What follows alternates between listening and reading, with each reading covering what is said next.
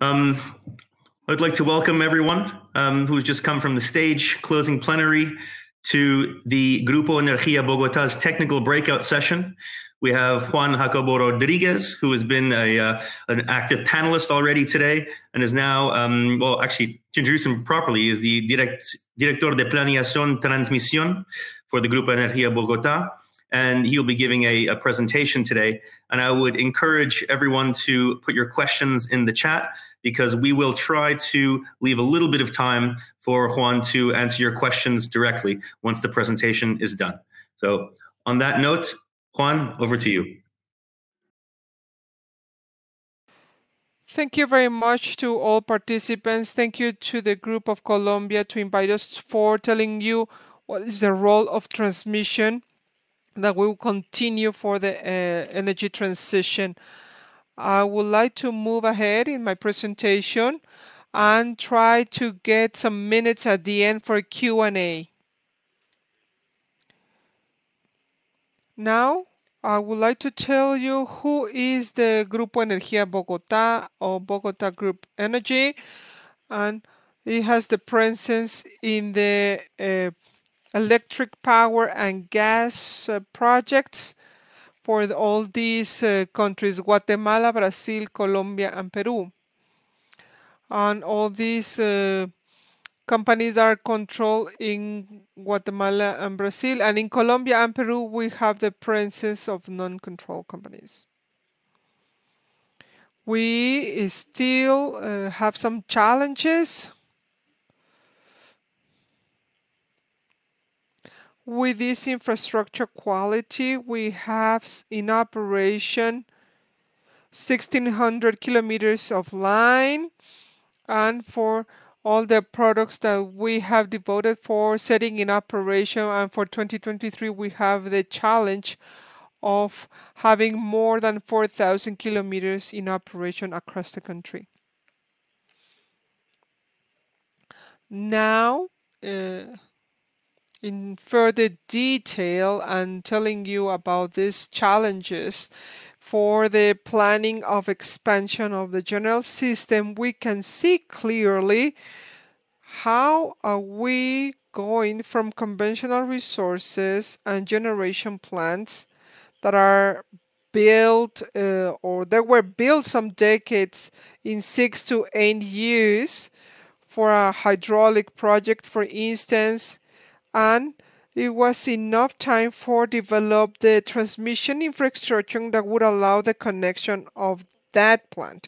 However, today one of the main challenges is that those generation projects from this renewable and non-conventional energy are plants that will still have periods for its construction that are smaller, and that makes that transmission system should be developed faster so we can obtain the different benefits of being incorporated in the system. What we have seen in the generation is that for this transmission challenges, this being more complex,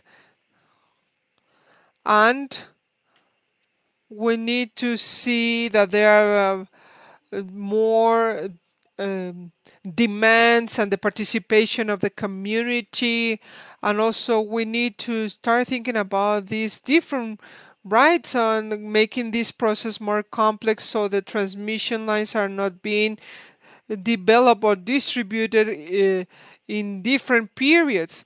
For instance, we can see that they are taking even higher than 5 years to be set. So we are trying to make a balance between the offer of energy, the demand, and the transmission lines that would allow them to make the different connections. However, there are some opportunities there for the system, and that is to incorporate these new and clean energies to obtain the different benefits of decarbonizing and incorporating cleaner energies, and to make this energy mix in a more robust way with different other resources. So is how this energy or the entity that is responsible in Colombia to get this interconnecting system to be a link with this wind energy option, and with sun energy that we have 18 one that has been involved with these mechanisms. However, there are different concepts, and we have also seen many others for the plans that have already been described, and they have already got this approval concept. And we have on the 22% that is representing 4.6 gigawatts. That makes that the grid need to prepare themselves to receive these other new generation projects coming to the system, and then to warranty the distribution.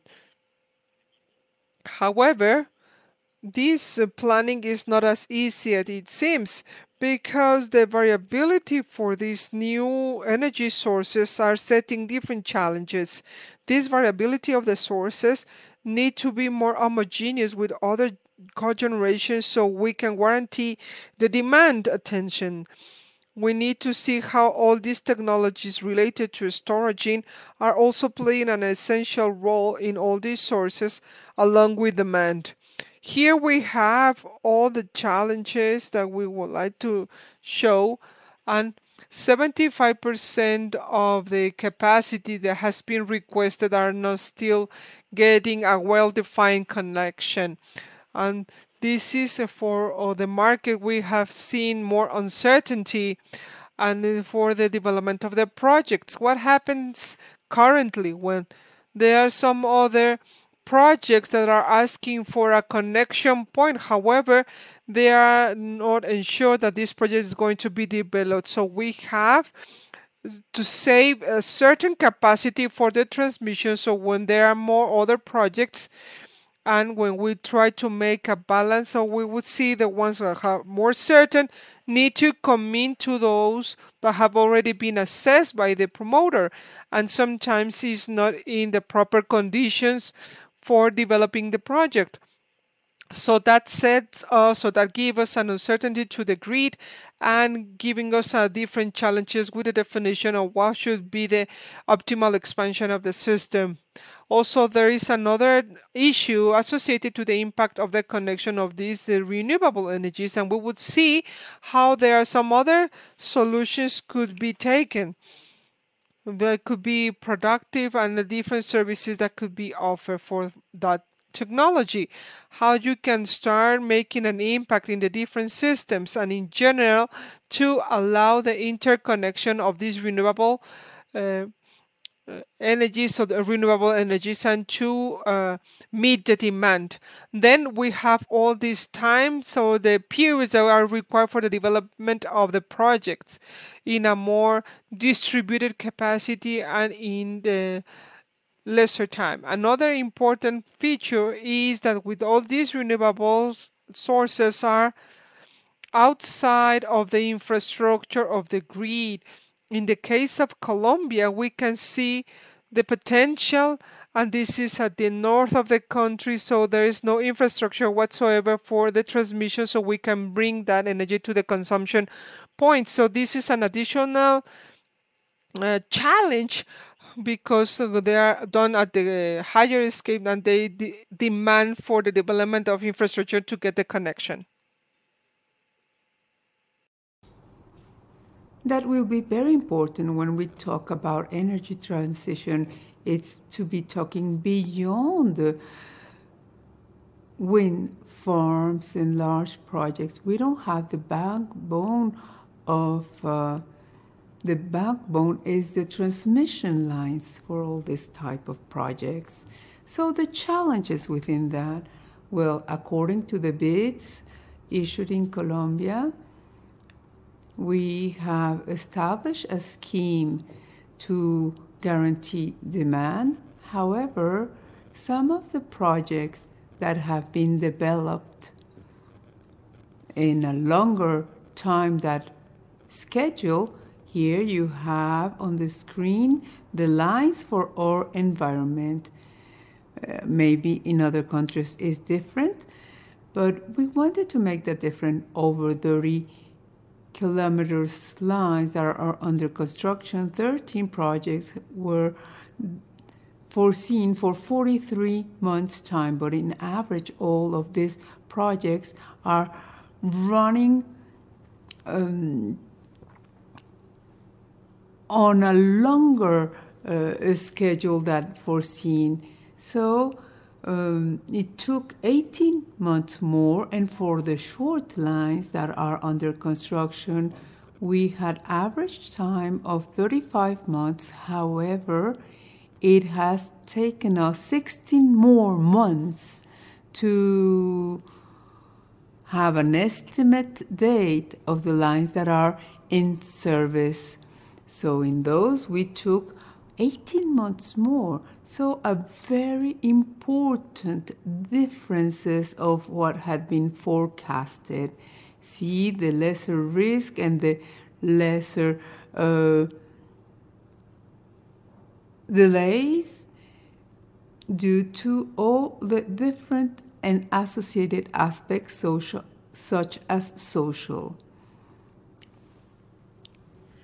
See the projects that are centralized, and that definitely the longer the length, more risk involved in affecting the operation time schedule. Yes, we have to undergo through previous consultations that sometimes delay the project.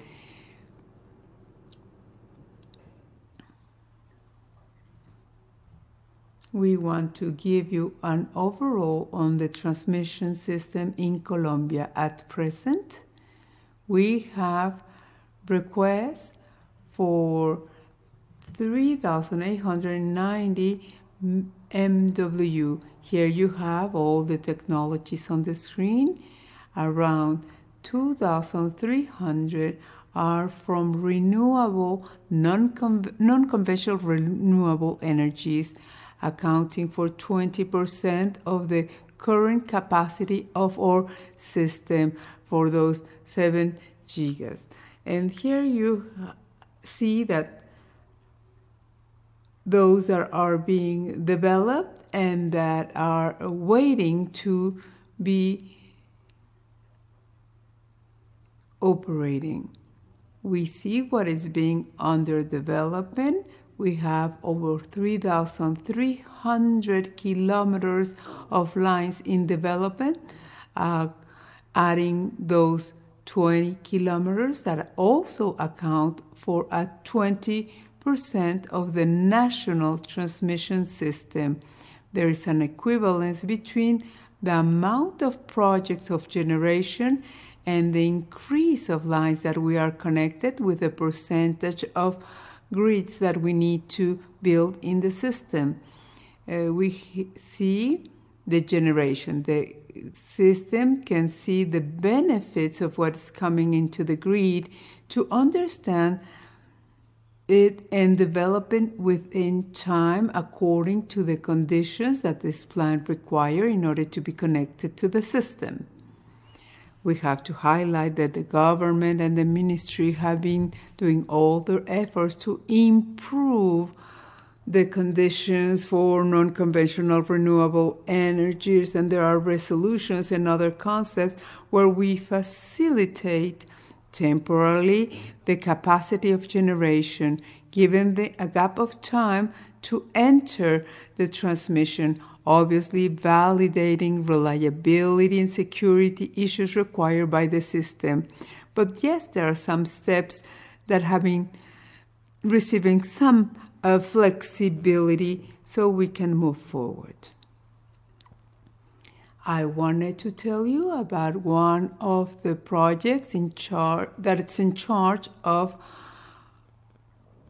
Grupo Energía Bogotá, 1,500 that are located in the north of our country will be connected. We will be developing 470 kilometers of line and developing a new substation that did not exist. And then that will enable us to bring that energy to the interconnected system.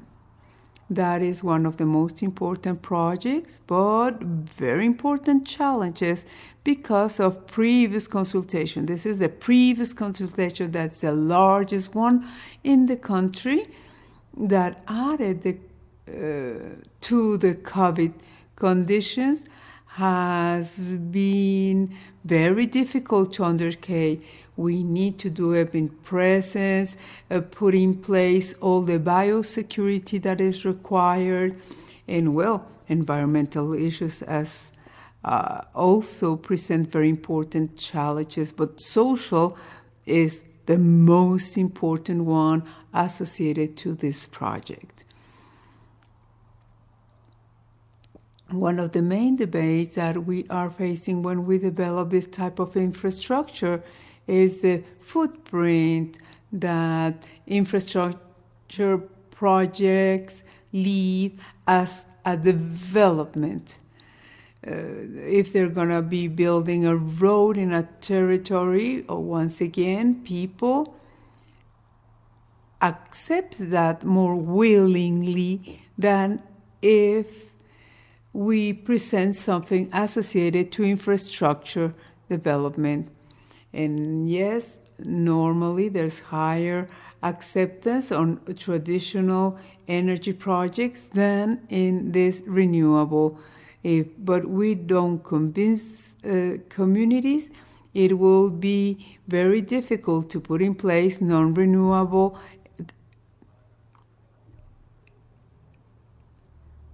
non-conventional renewable energies.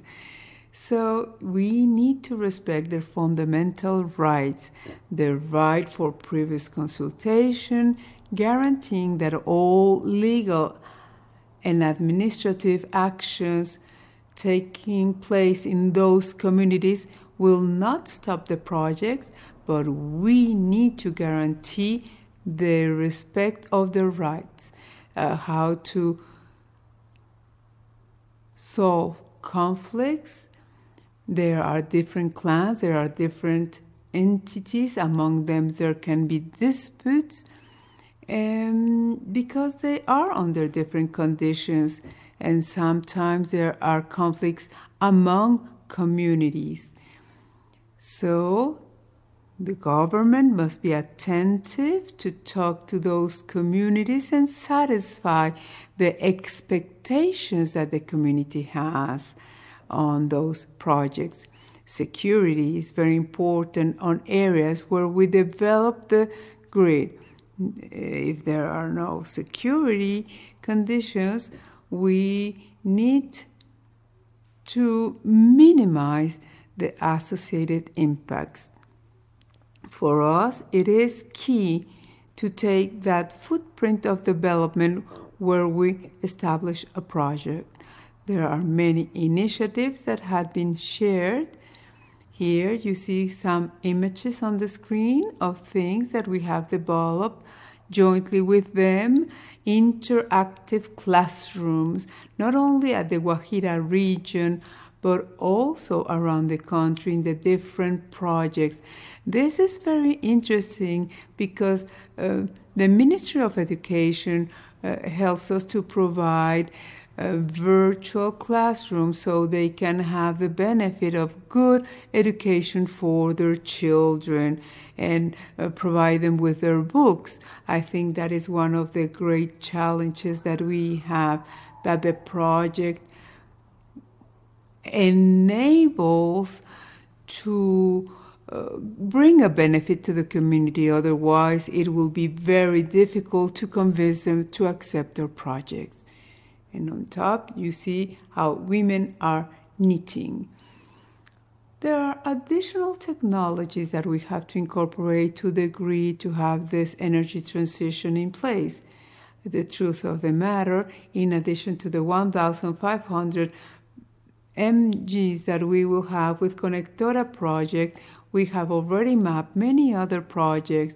We're talking about a 7 giga project that has been requested in order to connect that the amount of a project it will be necessary to incorporate new transmission technologies. Alternate networks will alternate current AC should be used for this type of generation. This is a case of the HDC, that is high tension transmission of energy projects that have a very important capex. They will depend on at what moment in time the opportunity will arise for all those parks, all those farms that require to generate this amount of GW, guarantee the conditions in the system for the transmission, enable this type of technologies that will bring so many benefits. One of those benefits is to have those connections from the potential of the northern of our country, minimizing the impact of other transmission projects across the country. We need to articulate the amount of energy of power and farms to develop them. But environmental and social issues will be lesser than those related to AC. So the different agents are preparing themselves in capacity to use these technologies. But those that are very far away, in that way, those that are located far away, we will be able to provide them with clean energy.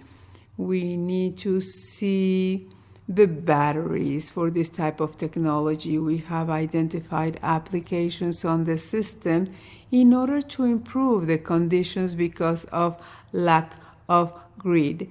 We have made a bid in the northern of the country, in Barranquilla, to solve the lack of grids and incorporation of renewables to keep that balance and absorb the variability of them. We will have many additional services associated to it.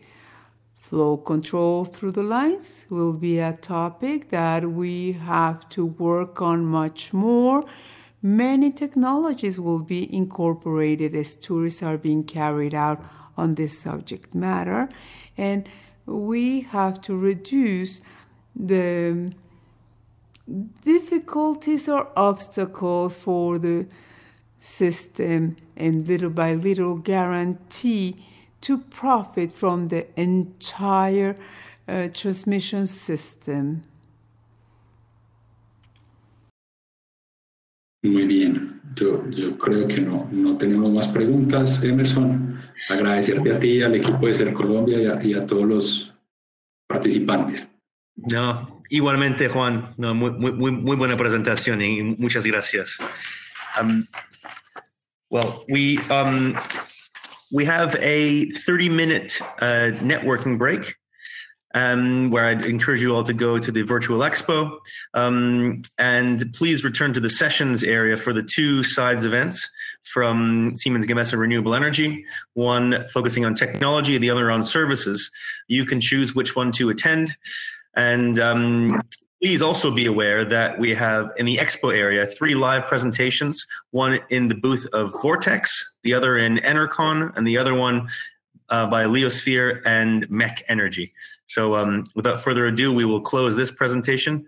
Gracias otra vez, Juan, and we'll see you again in the sessions area in half an hour. Gracias, un abrazo. Yeah.